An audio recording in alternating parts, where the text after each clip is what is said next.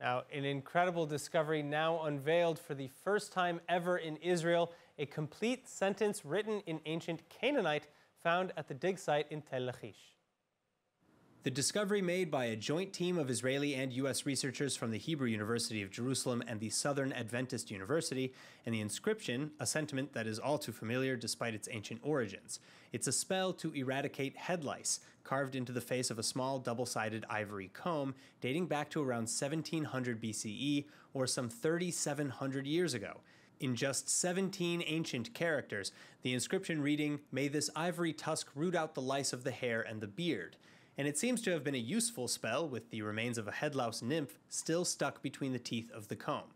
But far beyond the function of the message, the inscription described as a landmark in the history of the human ability to write, as it serves as direct evidence for the use of the alphabet in daily activities at the time and region.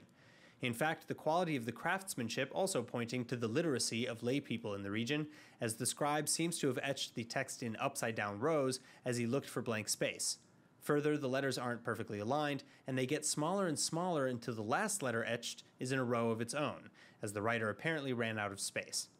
Also, according to experts, the script is written in the style that characterizes the very earliest stages of the Canaanite alphabet's development, nearly 200 years after the oldest Canaanite inscriptions found in the Sinai, and nearly all other discoveries of Canaanite inscriptions in places like Syria and Egypt appear in a different script. Canaanite is referring to a group of ancient Semitic languages, the only living descendant of which being Hebrew, which was revived as a spoken language in the 19th and 20th centuries. Today, it is the official language in Israel.